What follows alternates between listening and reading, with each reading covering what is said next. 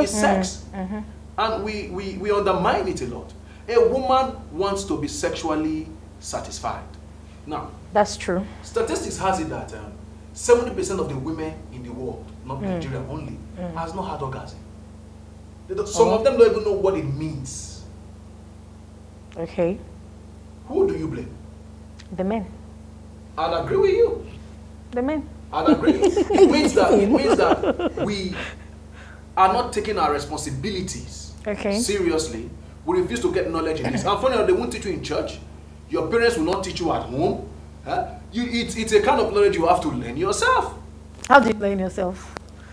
You explore. No, that's serious.